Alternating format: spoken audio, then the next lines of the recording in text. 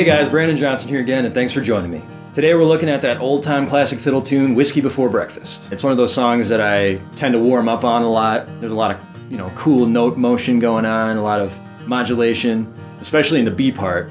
But this song is, of course, in the kind of the classic Norman Blake style. Now, I originally learned this song out of capo 2, which is in the key of D, but today we're going to learn it out of capo 3, which puts us into the key of E flat. And Norman Blake said he likes to play it with the capo on 3 because it projects better on a sound system. Of course, he was playing through a mic. These old school pickers, they never use pickups in their guitars. And I think it just gives it a really cool sound and a really cool tonality. So I hope you enjoy it, and let's check it out. Okay, let's take a look at Whiskey Before Breakfast. So the melody for this song follows the C shape very closely. Also the F shape, which is here. We're playing this kind of an F shape as opposed to this, or this. So we're just keeping it simple with our fingerings here. So we're playing over the open C shape. And we're starting with a hammer-on the D string and the G string. So we're picking the G and the D, and we're hammering on with our middle finger.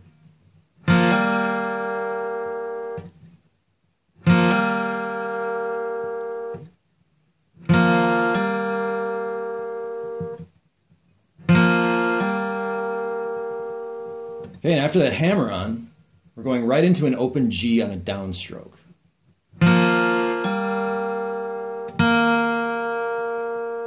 Okay, so that's a 16th note, that hammer-on, so we're hammering on fairly quickly. And then a rest, and then the open G on a downstroke.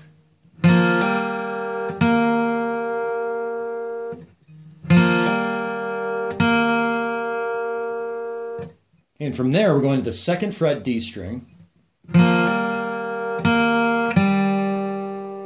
to open G again on a downstroke. It's going to be rest,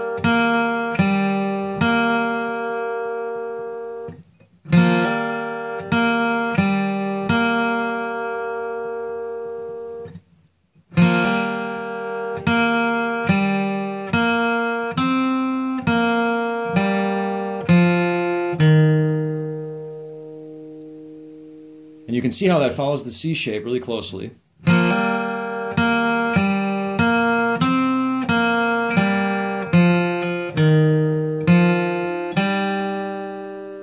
So this is all off the open C chord position.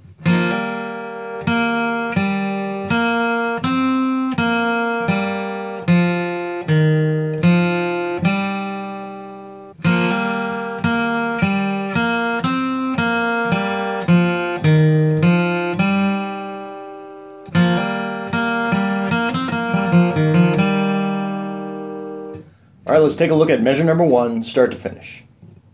1, 2, 3, 4. And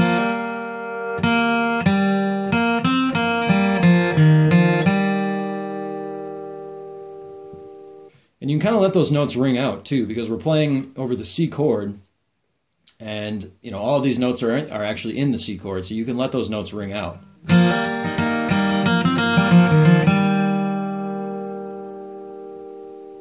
You'll see there in measure number 1 I have that hammer-on the D string and the G string. However, you could play that with more of the chord included, so you could do more of like a...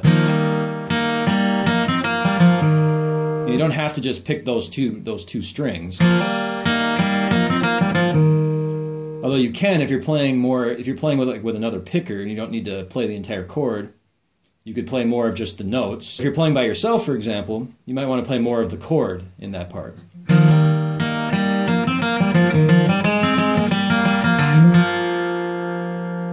And that's just going to give you, a little bit more volume, a little bit more rhythm mixed in there if you're playing by yourself.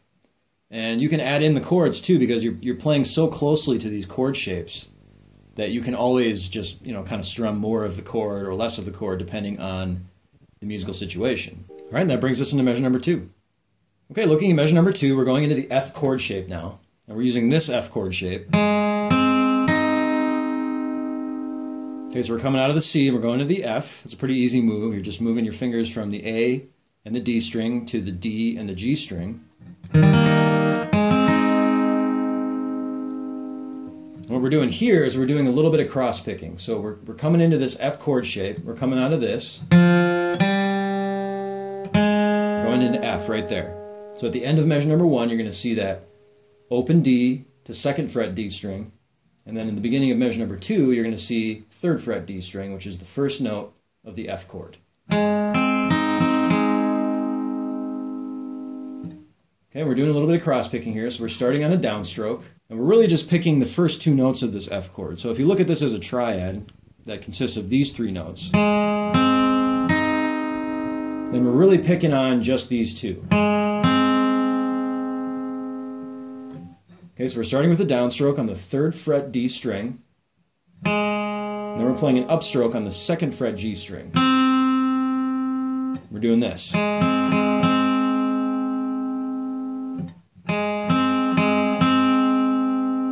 So it's down, up, down, up.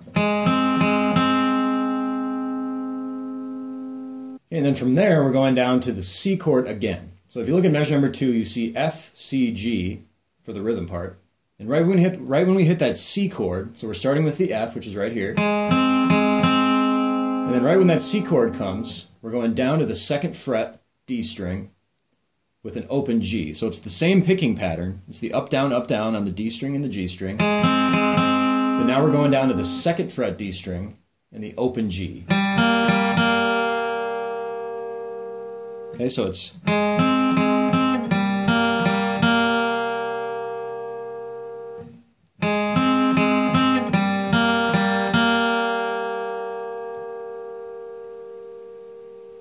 And from there, we're doing a slide up on the A string 5th fret. So you kind of have to get out of this position right here. Take your middle finger, place it on the 2nd fret A string, and you're going to slide up to the 5th fret.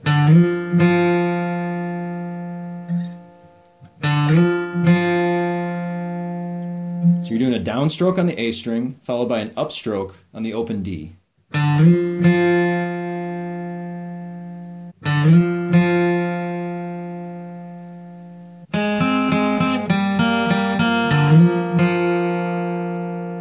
Okay, and then after that, since you're hitting that upstroke on that open D, we're going to hit it with a downstroke, another downstroke. So it's going to be...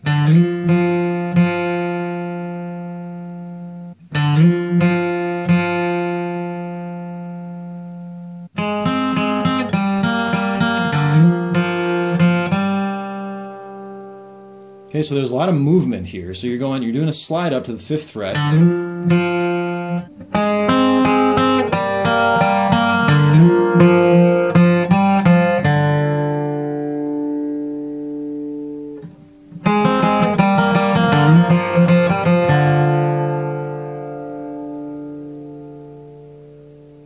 All right, let's look at measure number 2, start to finish. 1, 2, 3, 4.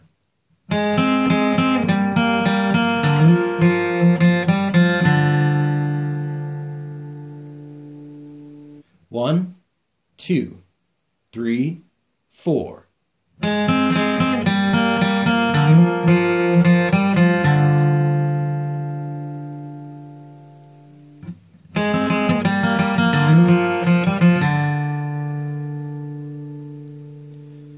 And I'm sure you can probably hear that. That's the start of another walk-up that goes into the next measure. That's going to get us back into the C position for measure number 3.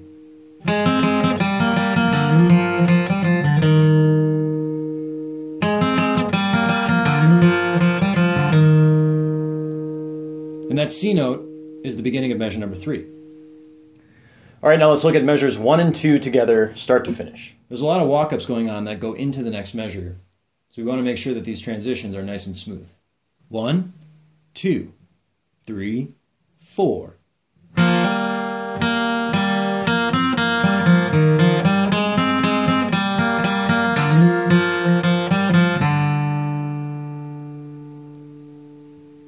One, 2, 3, 4.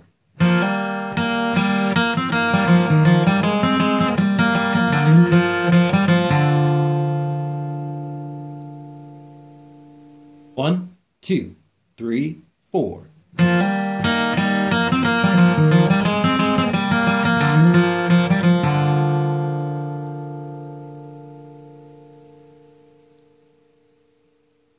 Okay, now looking at measure number 3, we're back in the C position. And remember, coming out of measure number 2, we're starting a walk up. That's going to land on that C note. It's not actually a C note, it's actually an E flat note, but since we're capoed 3, it's going to land at that C. And that's going to start our third measure. So the third measure starts with a little walk up in the C position.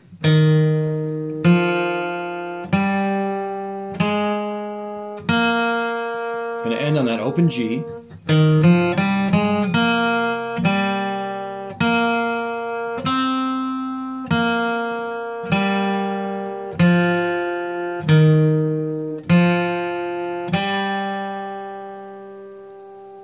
So there's a little bit of a repeated phrase there. At the end of measure number 3, that's the same phrase as in the end of measure number 1.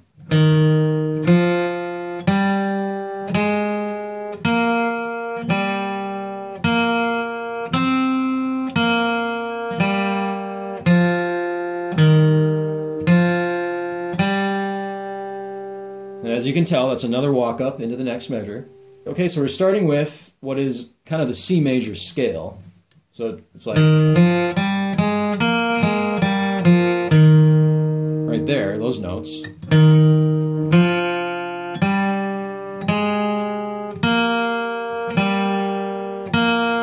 little bit of an upstroke on that D string 2nd fret.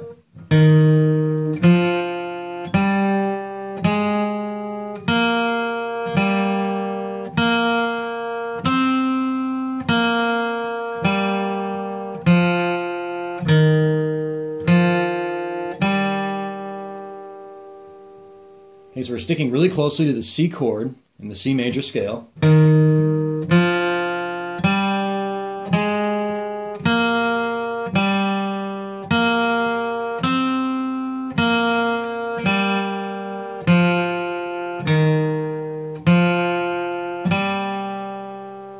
So if you notice there, right after we come out of that open G on the downstroke, we're playing an 8th note on an upstroke on the 2nd fret D string. So we're holding on that note just slightly longer than the others.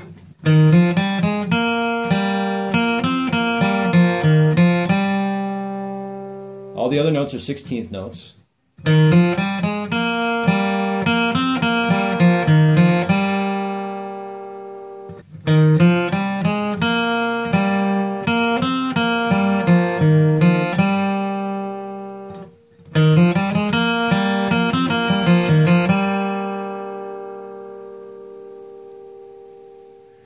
All right, now let's look at measure number 3, start to finish. 1, 2, 3, 4.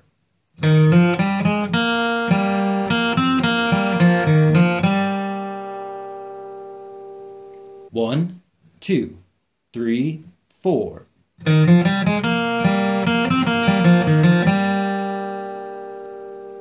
One, two, three, 4.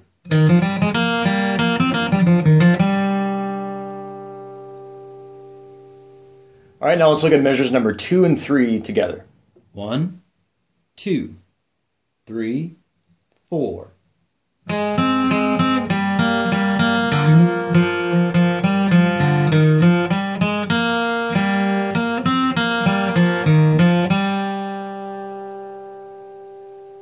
One, two, three, 4.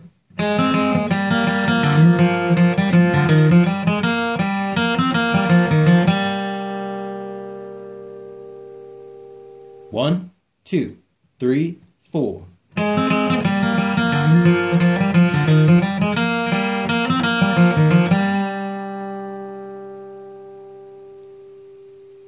Okay, and looking at measure number 4, this starts off of the F major chord position, right here. So we're starting with a downstroke on the 3rd fret D string, which is the first note of the F chord.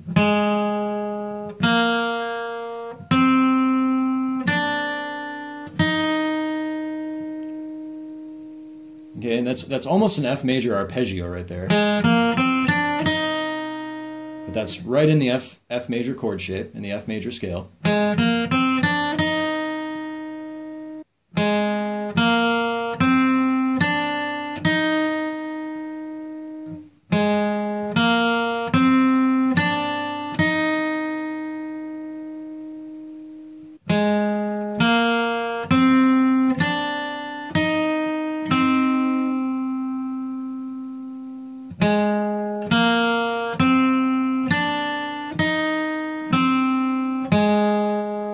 We're going back down. So we're going up the F major scale and then back down, right on top of that F major chord shape.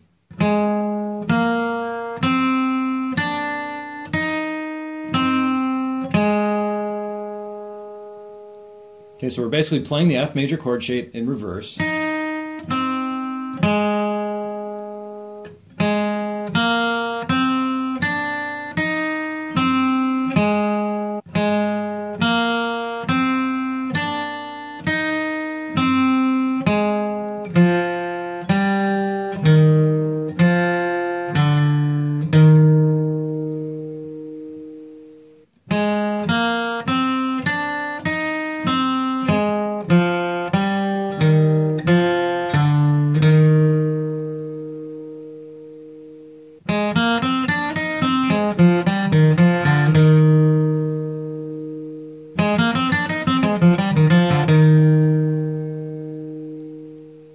All right, now let's look at measure number 4, start to finish. 1, 2, 3, 4.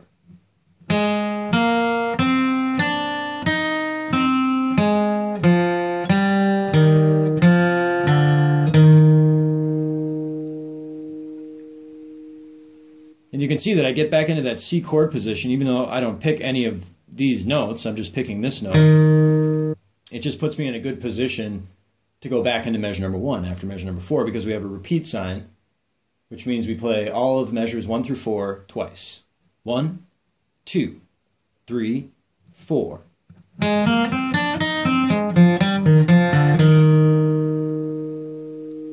One, 2, 3, 4.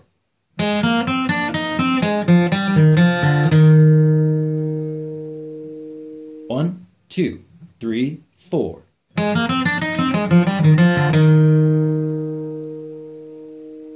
One, 2, 3, 4.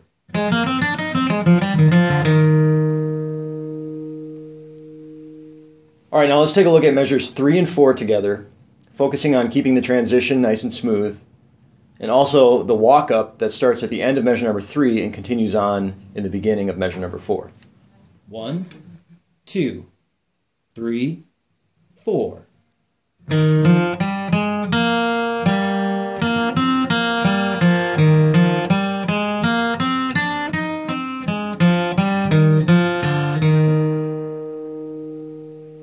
One, 2, 3, 4.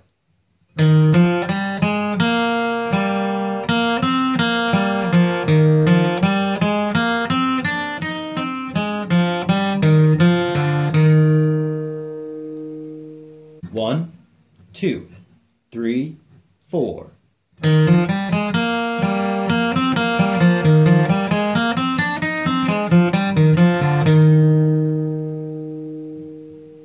One, 2, 3, 4.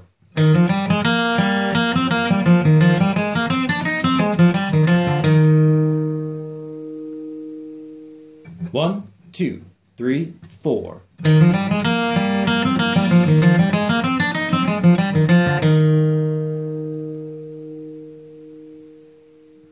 All right, now let's take a look at all of part A. So that's measures 1 through 4, all the way through, and work on trying to keep each measure connected, so it sounds like one big measure. 1, 2, 3, 4.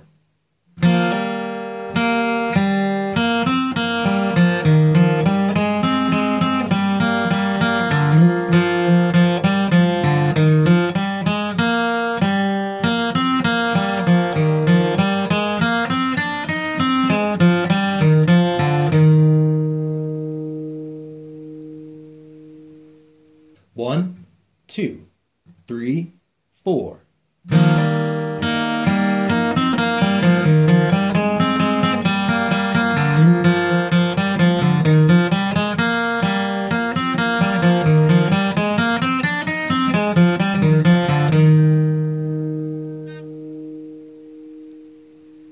One, 2, 3, 4.